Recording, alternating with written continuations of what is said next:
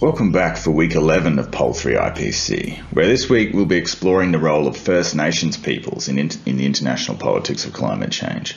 Now, by way of introduction, I want to draw on the works of Manuela Peake, Jeff Corntassel and Mark Woons to highlight three specific ways in which First Nations perspectives problematise state-centric global climate politics. And then we'll go into that much further through the video. But first, Peake, Corntassel and Woons argue that First Nations perspectives challenge the state's ultimate authority by asserting their authority over their nations, lands and waters and the natural world. So there's an Indigenous sovereignty, state sovereignty challenge here that's going on. Second, they argue that First Nations perspectives expose the colonial foundations of the state-centric system. And we've explored this previously, and we'll touch on this again here. So this owes its existence to the processes of colonisation and the eradication of Indigenous identities and relationships to land, and even the attempted eradication of First Nations peoples themselves. Third, First Nations peoples' worldviews and practices challenge us to imagine what it might be like to share power within and think beyond state borders and the prevailing global system. So this is an invitation to explore alternative Earth-based governance models that are more appropriate for the challenges of the Anthropocene. So I'll progress this video first by looking at First Nation sovereignty, then look at traditional knowledge systems and climate responses. I'll then touch on First Nations and environmental treaties, and finish off by looking at Earth-based governance models, sovereignty struggles and self-determination.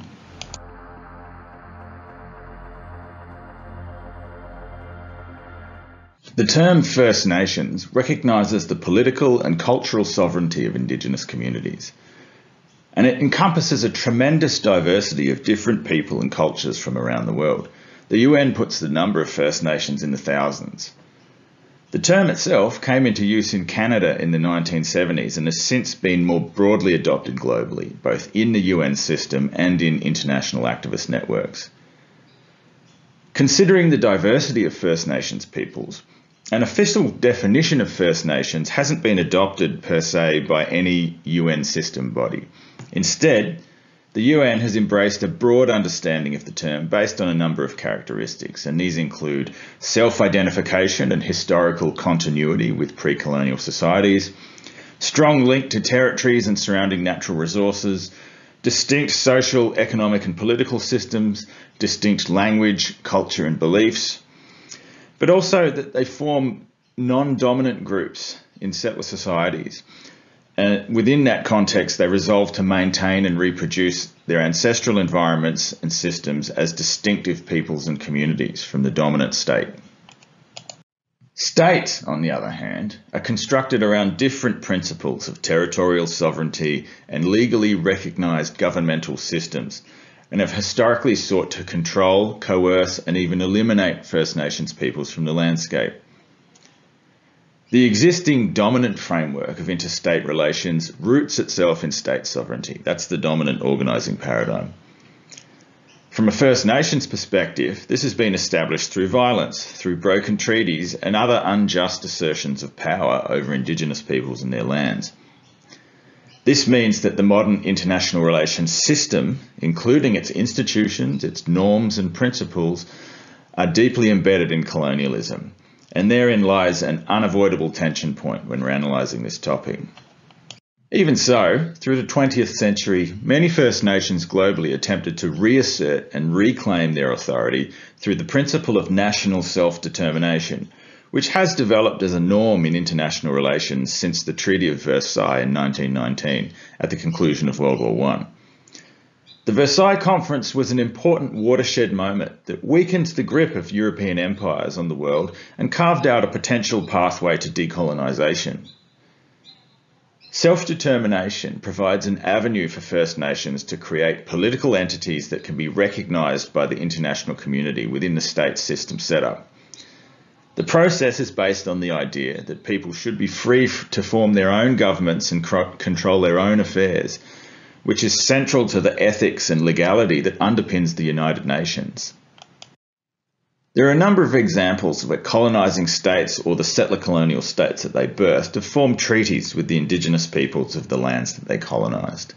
And here, Aotearoa New Zealand and Canada and the United States are good examples. Aotearoa New Zealand has the 1840 Treaty of Waitangi, which is pictured here on the bottom left. As you can see in the larger map, this is Canada. Canada has a series of 11 treaties with its First Nations. And the United States has signed a series of treaties with different Native American nations through the 18th and 19th centuries. Now, don't get me wrong, these treaties have had significant limitations or even been flat out ignored by the settler governments. They are nonetheless legal instruments under international law that give nation status to the indigenous peoples involved. This provides a greater legal space for autonomous governance and the potential for self-determination within the dominant framework of state sovereignty. Now, Australia, on the other hand, has never entered into a treaty either with individual Aboriginal nations or with any collective entity representing Aboriginal nations on this continent. So in the Australian case, journalist Nat Crom has argued in Indigenous X that at the crux of any sovereignty discussion is a necessity to distinguish Indigenous sovereignty from state sovereignty. So Crom goes on to say that Indigenous sovereignty isn't about ruling or governing a country per se, a la the state sovereignty model. Indigenous sovereignty is more about acknowledging the role of Indigenous peoples as custodians of the land since time immemorial, and caring for that land and the communities on it as core elements of national self-determination. However, you will have heard the phrase sovereignty never ceded, perhaps in a welcome to country or acknowledgement of country ceremony. So this means that the Indigenous nations in Australia have never officially ceded their sovereignty over the land in the European understanding of the term, and that Indigenous nations have defined territories with economy, with populations that have bloodline heritages of birth and death registry through their totemic relationships and external trade relationships with other nations. So all of these things are argued are fundamental ingredients that establish self-governing peoples and a nation state as described by modern international law. And this is part of the justification for the Aboriginal Tent Embassy in Canberra, which was established in the early 1970s as a symbol of this nationalism. The assertion of Indigenous sovereignty in Australia is the necessary step towards negotiating a formal treaty with the Australian government, which would in turn enshrine a governance structure for Indigenous people that would be controlled by Indigenous people for Indigenous people in a parallel structure with the Australian Federation.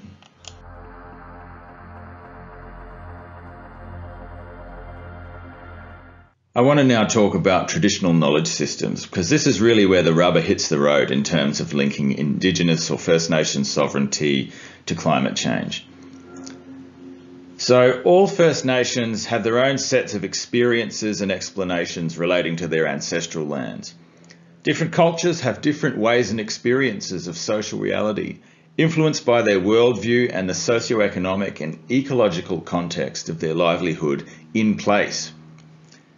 So these culturally and locally specific ways of knowing and locally specific ways of knowledge production are often referred to as traditional, ecological, community, local knowledge systems and so on. So together these things constitute traditional knowledge systems. And they include sophisticated arrays of information and understanding and interpretation that guide how they relate to place, how they relate to country. So there's a very intimate relationship with place here. Now, the foundation of all knowledge systems is local, but due to the unbalanced power relations stemming from colonialism and empire, colonial powers universally imposed their knowledge systems and their cultures and languages across the rest of the world. And just a quick example of this is why English is the common dominant language of diplomacy and global trade. And why we do science and academia the way we do, because these are European imports that have become global through that colonial expansion. Now, I recommend the work of the Jamaican critical race theorist Charles Mills on the racial contract. Mills goes into this in far more detail. But this erasure of traditional knowledge systems is highly problematic because critical understandings of how to live sustainably on country, how to live sustainably with the earth, are being lost. While First Nations peoples as an umbrella term includes numerous diverse and different cultures, as I've said, there are some common characteristics of their respective traditional knowledge systems that are pertinent to our discussion. So from an ontological perspective, from a worldview perspective, the land is indivisible from the people that inhabit it through a deep interconnection that's entwined into all aspects of life and culture. Landscapes are alive, not only with those who are living, but also with the spirits of all the ancestors who've passed on and the spirits of other life forms. So in that context, humans are members of this extended family of life and have an important role to play as carers and custodians in relationship to that family. Responsibility for caring for this animated world is deeply coded into cultural practice and social organisation at a level of sophistication that's usually well beyond post-Enlightenment knowledge systems of the industrial era.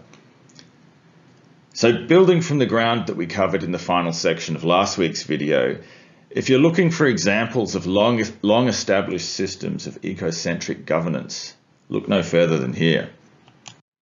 So with that understanding, we might then be able to comprehend the deep wound that colonisation has inflicted in physically severing the connection between First Nations peoples and their land. It severs connection to culture and language, destroying the web of interconnecting relationships that connect people with each other and facilitate the care of landscapes. Settler societies have done enormous environmental damage because they've lacked this deep knowledge and the relationships of custodianship of the cultures that they replaced. Now let's think about the understanding of the relationship between people and place that's replaced traditional knowledge systems through colonisation around the world. And let's rewind to our earlier discussion about the economy and compare that with the ontology of capitalism, which sees the environment as a commodity for exploitation. Colonialism was accompanied by the enclosure of land and other resources for this transformation into products and profit. Now, I recommend a book called Caliban and the Witch by the Italian sociologist Silvia Federici, who argues that enclosure and the violent alienation of people from the landscapes they lived in was a critical element to the formation of capitalism in both the colonies and the European core countries as well. So consider the concept of private property, which is a key epistemological principle of capitalism. Private property embodies a set of values and relationships to land that's based on exclusive rights to commodify or to build on the land, and which objectifies any flora and fauna that live on land to the exclusion of all other people, to the exclusion of anyone who's a non-owner of that property. So it's an exclusive property right. Now, as a thought exercise, think about the land that you live on right now. It will have been bought and sold many times before you got there. But if we trace that transaction history, at some stage, looking back, it was taken from the indigenous people who lived on that land and people who'd lived there previously for tens of thousands of years. And that pattern you can trace back across all settler colonial societies. There are institutionalized incentives in the domestic legal regime around private property ownership which enshrine exploitation of landscapes rather than care and custodianship of landscapes. Also recall my comparison between environmental treaties and economic treaties back in week 4. And you can see very clearly that in that comparison that exploitation of the earth is incentivized rather than custodianship of the earth. So that's the incentivization of exploitation over custodianship is very clearly demarcated in international law. So land dispossession has not only severed cultural connection to land, but it's also deprived First Nations peoples of an economic base in the capitalist economy. And this has implications in the context of climate change. So on the mitigation side, the small economic footprint of First Nations peoples means they also tend to have a very small carbon footprint. However, their vulnerability to climate change impacts is disproportionately high because of intergenerational economic disadvantage And this places very real limitations on the adaptive capacity of First Nations communities. In a climate context, these are the kinds of systemic issues that Indigenous sovereignty and autonomy over governance and decision-making would directly address. In the vacuum, civil society NGOs and activist groups and mutual aid networks have moved in to fill this representational void and work on capacity building. So in Australia, for example, you've got the SEED Indigenous Youth Climate Network as a really good illustrative example among many.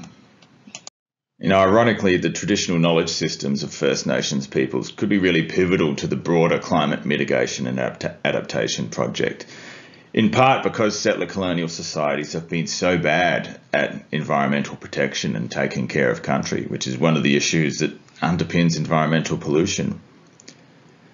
But to cite one example, and an Australian example, in the wake of last year's bushfires, we heard a lot about the practice of Aboriginal cultural burning. So in the mainstream press, it was described as a means of reducing bushfire risk through fuel reduction. However, fuel reduction, as I understand it, is not at all the primary objective of cultural burning. Cultural burns are done by Indigenous custodians or people given their permission and guidance to do so. And the use of fire is specific to each location. It's specific to the animals and the flora and the totemic and cultural value of specific places. So cultural burning in Melbourne will be different to cultural burning that takes place in other places around Victoria and around the country. There are many interconnected objectives of cultural burning, including maintaining the health of country, including ceremony and habitat protection. Cultural burning is a practice that's deeply embedded in relationship to country, which itself is inextricably linked to the Indigenous sovereignty struggle. So you can't have one without the other.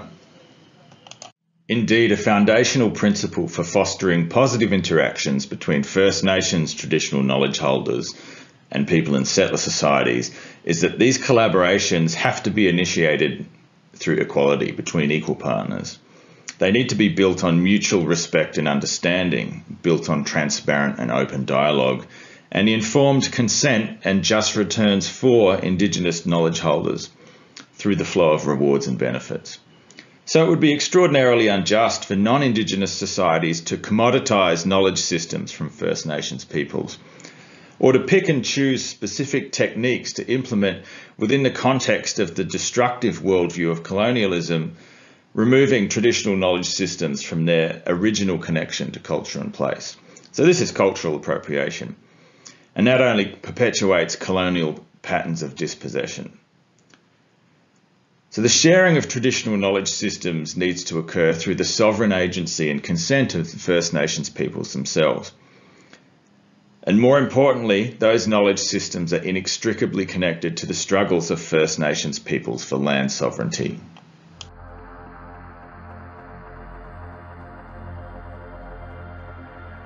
First Nations have been largely denied agency and excluded from meaningful deliberation in international and national climate change mitigation regimes.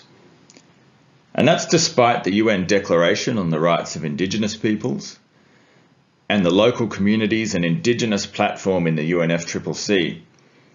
Despite that, the voices of First Nations peoples are still comparatively weak when contrasted with those of their national governments, or contrasted with the observers in the UNFCCC process from the corporate sector. So these two texts are symbolically important, though, in their declaration of the inalienable rights of First Nations peoples, even though they lack binding power. On the surface, the UN Declaration of the Rights of Indigenous Peoples appears to offer First Nations a power of veto over all matters that affect them, all matters that affect their communities and their territories, which would be a key to their national self-determination.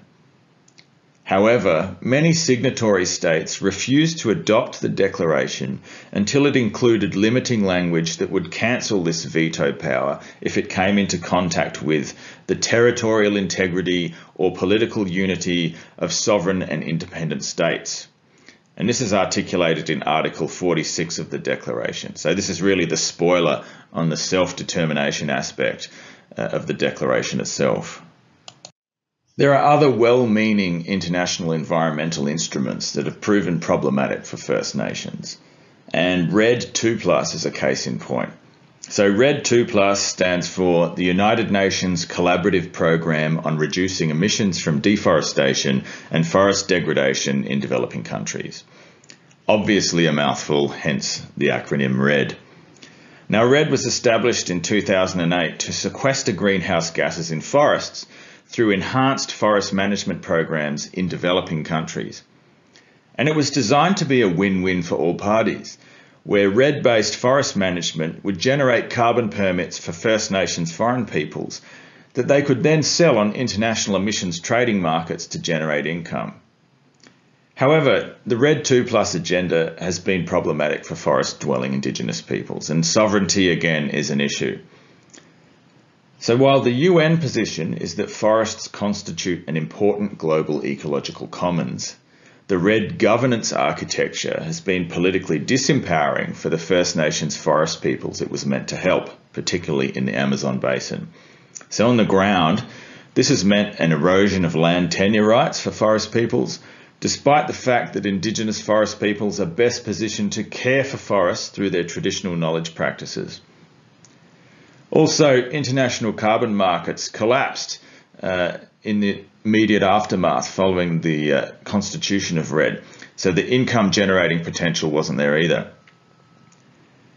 To quote the NGO Climate Justice Alliance from the US, a just nation-to-nation relationship means breaking the cycle of asking Indigenous nations to choose between a colonial-imposed model of an extractive economy or preservation of their Indigenous sovereignty, including protection of their traditional lands, waters and air, and the right to practice their spirituality and cultural lifeways.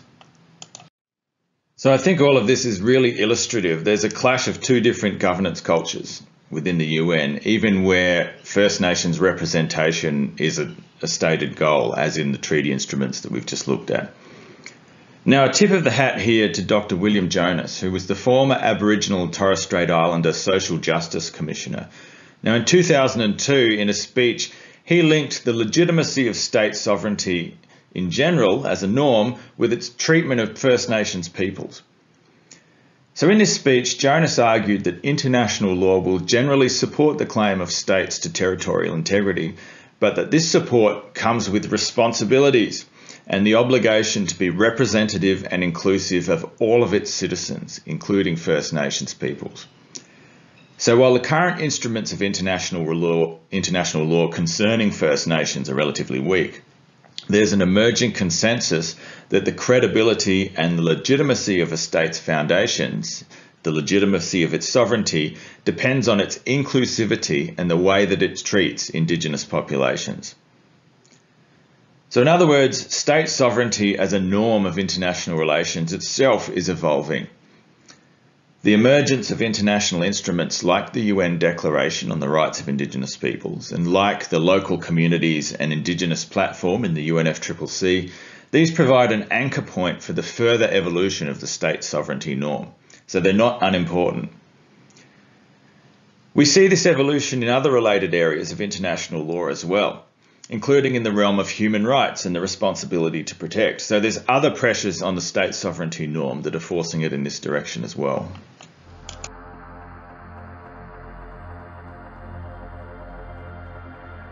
Let's get into Earth-based governance models now. Now, there have been some successful legal precedents set around the world where environments have been recognised as having legal rights of personhood. Now, legal personhood for landscapes and ecosystems is a huge development. It changes the social contract that's implied in state sovereignty between the state and its citizens, giving political representation to ecosystems and the non-human life forms that live within ecosystems. So in effect, that's reinterpreting what sovereign control over a defined territory means. The idea of an environmental entity existing as a legal person comes from the scholarship of Christopher Stone in the United States and the citation of Stone's work in the 1972 US Supreme Court case Sierra Club versus Morton. Now, if it seems strange that an ecosystem could be given the legal rights of personhood, bear in mind that corporations were given legal rights of personhood in the US back in the 19th century, and this development laid the foundation for the dominant role of multinational corporations in the global economy today. Around the world, there have been a number of legal precedents that have established legal personhood for ecosystems. Ecuador was the first country to recognize rights of nature in its constitution. In 2007, Ecuador went through its citizens' revolution, which saw Rafael Correa become the country's president on the back of an explicit anti-neoliberal agenda. The 7th chapter of this new constitution on the rights of nature recognizes Pachamama, or Mother Earth, as a legal entity, and that any individual or group can petition on Pachamama's behalf under the law. Inspired by Ecuador, Bolivia also developed its own historic Mother Earth law under the leadership of President Evo Morales, who was the first indigenous president of Bolivia. The Mother Earth law gives legal rights to ecosystems and mandated a radical ecological transition of Bolivia's economy. It also recognized Mother Earth as a collective subject of public interest, which is another way of saying legal personhood. Now, bear in mind, however, that in Ecuador and Bolivia, these laws have been hotly contested by other political actors and business interests, particularly from mining and finance sectors. Both Rafael Correa in Ecuador and Evo Morales in Bolivia were later ousted in subsequent elections, although Morales has more recently returned to the presidency in Bolivia. There are other pertinent examples of ecocentric law as well. In Aotearoa, New Zealand, the Wanganui Maori Iwi people won a legal battle to recognise the legal personhood of their ancestral Wanganui River, which you can see in the video here. This law now treats the harming of the Wanganui River the same way as it would treat the harming of the Maori people themselves. Also, in India, a series of judicial judgments have accorded rivers within the Ganges and Yamuna river basins with a similar legal personhood. Here also, people can petition the legal system on behalf of the rivers and on behalf of non-human life forms that live in them. Now, remember I touched on the People's Agreement of Cochabamba last week, so let's revisit that, along with its sister document, the Universal Declaration on the Rights of Mother Earth, both of which have been put forward as serious alternatives to the UNFCCC. These documents are both heavily influenced by traditional knowledge systems and directly and explicitly challenge the hegemony of capitalist economies and the state system itself. Both were drafted at the first People's Conference on Climate Change and the Rights of Mother Earth in Cochabamba, Bolivia in 2009, and then were presented to the UN Dialogues on Harmony with Nature in 2011. Now, context is important here. So Bolivia was the host of this conference, and this was around the same time as they brought in their Mother Earth law. And President Evo Morales was the sponsor of this conference as well. You can see pictures of him at this conference. Also, the UNFCCC process at the time was teetering on the brink after the failure of negotiations at COP15 in Copenhagen. For Earth-based governance models to become norms, much would have to change in terms of political power, structure of the global economy, and international norms. Well, I've argued all along through this subject that all of those things are in dynamic flux right now. We're in this time of transition. So these norms and practices are evolving. But what about specific cases that are pushing this evolution along, particularly in relation to First Nations peoples? There's a few cases that I'd like to mention. First of all, in Australia, you've got the Uluru Statement from the Heart, which calls for a model of joint sovereignty between Indigenous peoples and the Crown. And that builds on the Mabo and Wick High Court judgments of the 1990s, which secured some native title rights to Commonwealth land for Indigenous nations, although that was well short of a treaty. But it was the starting point for recognising Indigenous sovereignty from a legal sense. In Canada, the Idle No More movement calls for peaceful revolution to honour Indigenous sovereignty and to protect the land and water.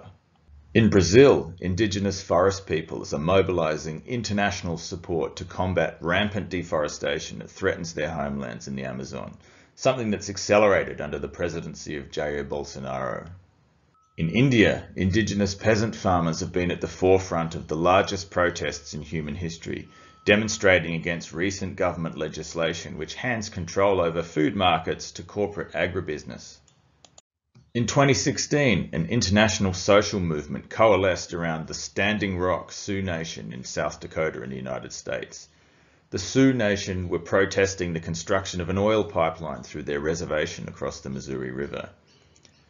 The struggles of the Sioux Nation to protect the Standing Rock Reservation became politically significant globally because it rallied support from First Nations and non-Indigenous allies from around the world in solidarity, and in the process formed new political alliances across the global climate movement. So this international networking issue and issue linkage across allied social movements is of great interest to international relations specialists, and we'll come back to this issue linkage and social movement dimension next week. Argued many times across the subject, this moment is a time of transition and dynamic change in international politics, where power relationships are evolving, where old assumptions are again up for grabs, and where the window of opportunity for new governance models is ajar. The door's open.